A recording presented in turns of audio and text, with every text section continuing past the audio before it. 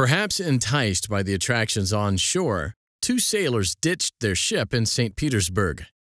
The captain promised their wages to the remaining crew members. The court in Stilk versus Myrick had to decide whether this was a promise he had to keep. Stilk took a job as a sailor on a ship traveling from London through the Baltic Sea to St. Petersburg and back.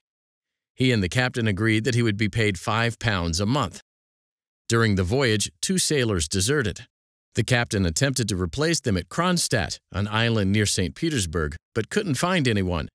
Instead, the captain entered an agreement with the rest of the crew in which he promised that, if he couldn't hire two new sailors in Gothenburg, Sweden, he would divide the wages of the missing crew members among the remaining ones. The captain couldn't find new sailors at Gothenburg either. Stilk and the other 8 crew members brought the ship back to London. When they arrived home, the captain refused to pay the extra wages. Stilk sued in the High Court of Justice, King's Bench Division. The captain's attorney, Garrow, argued that the agreement was contrary to public policy and thus void. He pointed out that it was common for sailing crews to be thinned out by death or desertion, and allowing crews to receive extra wages to continue a voyage would result in exorbitant demands. Sailors might even threaten to sink a ship if their demands weren't met. The Attorney General, arguing Stilk's case, pointed out that the captain wasn't under any constraint when he promised the crew extra wages.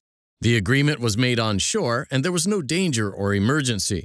Of course, the sailors weren't permitted to force concessions from the captain, but it wasn't unfair for them to receive the promised extra compensation for extra work.